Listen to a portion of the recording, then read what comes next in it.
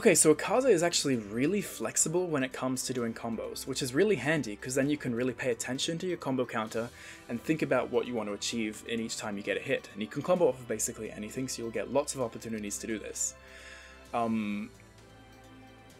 Yeah, so with Akaza, there are only a few things to think about when you are doing a combo. It's looking at your combo counter and thinking about what kind of ender you want to use. Do you want to cash out and use your collapse for a massive chunk of damage at the end of the combo? Or do you want to end it cheaply? Or do you want to get a bunch of meter gain at the end of your combo? And how two similar combos could end depending on the situations is something like this. So if I want to do a really cheap combo, and I end up starting with my punches, I could do something like this. Dash in, do a few attacks in the air, dive kick, and then just do a down combo. 3,800 damage, really good for only 2 bars, and just off of my random rapid punches that I land in neutral, pretty consistently. That happens a lot.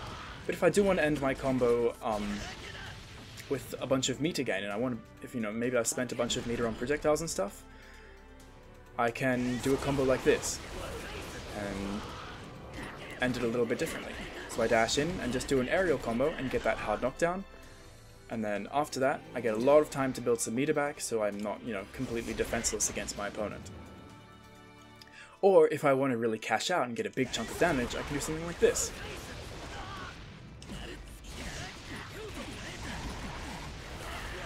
Use my collapse at the end of the combo. That cost me 3 bars and a sidekick gauge, but it did about half of the opponent's life, which is really ridiculous for a single combo. And honestly, when you think about it, compared to some Rengoku combos, 3 bars and 1 sidekick gauge is really not that much to ask for. It's pretty powerful for a half health combo. So now just combos off of different things. What do you want to do with Akaza? If you get a random hit, you basically want hit confirm as soon as possible, and you can either just go into your rapid punches into a dash up, or rapid punches into your compass needle, and depending on how much time you have, you can either go for a popper or ender, or if your time is a little bit low, you can go for a little bit of a reset. With the opponent lands, you go for a grab, and you get a big chunk of damage that way, or you can choose to end your combo in more of a normal way and go for your rapid punches or something and do a proper ender to your combo. But you just gotta make sure how much time you have left in your combo.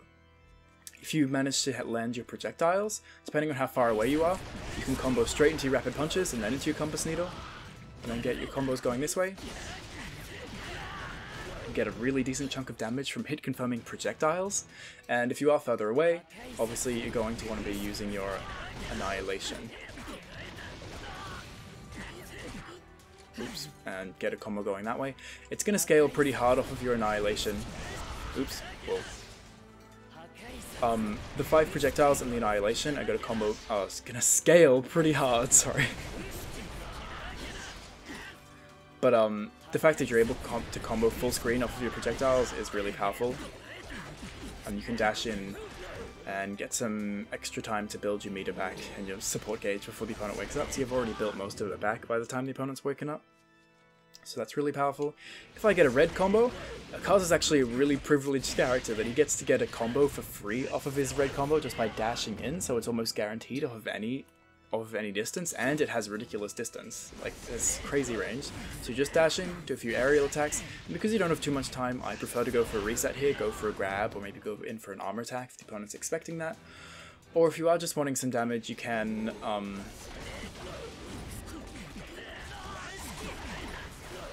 do something like that for some guaranteed damage, but I think it's better off going for a reset for more potential damage, or it's also a really good opportunity to build a bunch of meter. So say you've been spending a lot of meter on your projectiles and stuff, it's a perfect opportunity to just do an aerial combo and just build a lot of meter back. See, I've almost back to full from 0 just from doing that combo. Same goes if you land an aerial tilt attack.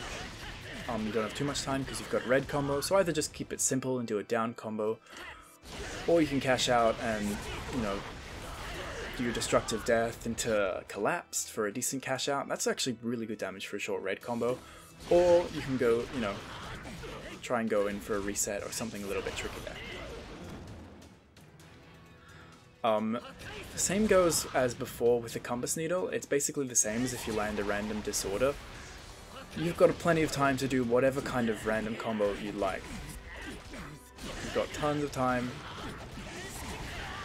You can do literally whatever you want. You just got to think about how much meter I want to spend, how do I want to end the combo, am I wanting just a lot of damage, do I want to build some meter at the end of the combo, or yeah, do I just want to keep it cheap? There are your only options. And then when it comes into comboing into your ultimate, it's the easiest thing in the world, really. Because basically anywhere where you would have done your collapse, you can throw in your ultimate, and it'll work basically the exact same. Just make sure you haven't used up all of your combo meter like I did there.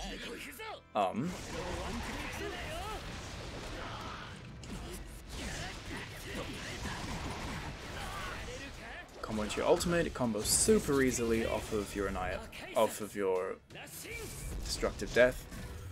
Very easy to combo into things. He's a very, very easy combo character, and that's why I feel like there's no need for super advanced combos or super ridiculous things that are hard to execute, because simple stuff and super versatile, easy stuff is the best you can go with Akaza, because you can get the meter back if you want it, you can get the hard knockdown if you want it, you can get the damage if you want it just by throwing collapse.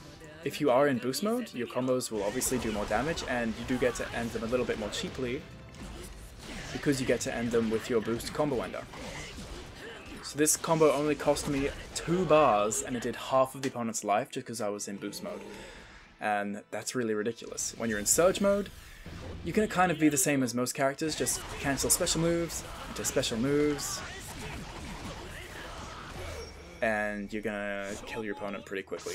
And then obviously at any point, if you are on the ground, you can cancel into your ultimate and they're probably gonna die. But those are Akaza's combos. He's pretty simple combo-wise. Oh, never mind, I'm gonna quickly talk about his guard combos, also known as pressure.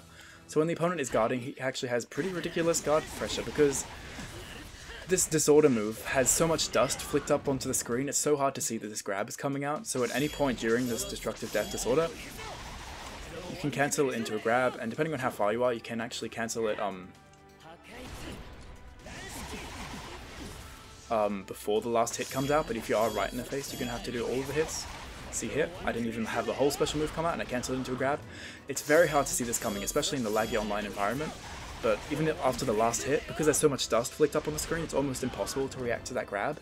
And I explained this more in my breakdown video, but his projectiles are all frame traps, so if the opponent is not holding guard consistently, or if they're trying to press buttons or jump away, they're going to get hit by these projectiles because they all have a small gap in between them.